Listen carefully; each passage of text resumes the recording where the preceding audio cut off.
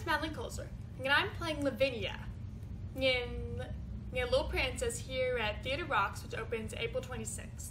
Hi, I'm Jojo Simmons, and I'm playing Jessie, Lavinia's pretty much partner in crime. We're like best friends, I guess, in the story, and we're kind of like mean girls. So it's super fun, but it's hard sometimes for me because I've never played like a mean girl in a play before.